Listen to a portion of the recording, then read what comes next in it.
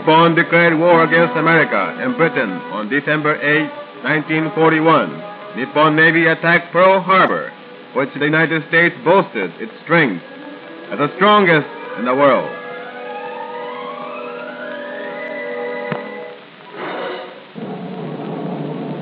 Here are many miles from far Nippon on the Pacific. Our carriers creep toward Hawaii, and all preparations on board are completed. Strong wind blows with a velocity of 17 meters per second. The sea is rough, and the waves are high, crashing against the side of the ship with a thunderous noise.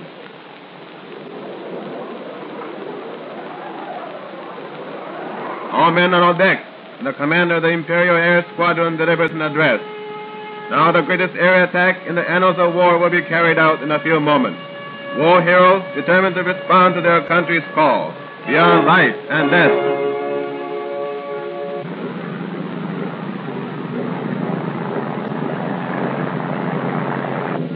One by one, Navy Eagles pop off from the deck, carrying the loads of many bombs with the smoothness of the seagull.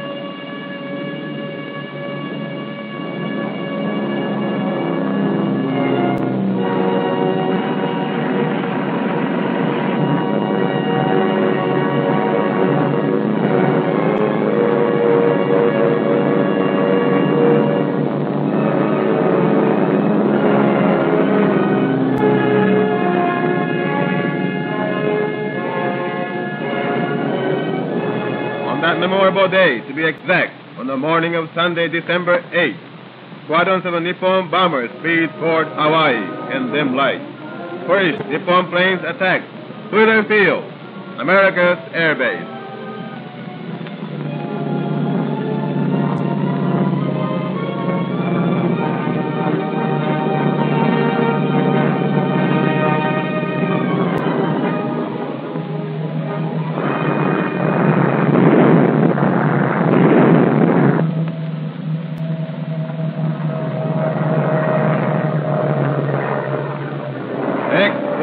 Nippon planes release heavy charges.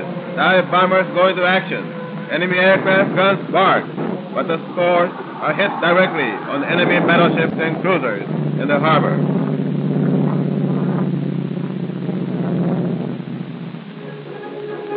This shows the miserable state of American Navy, which once boasted of its strongest fleet in the world.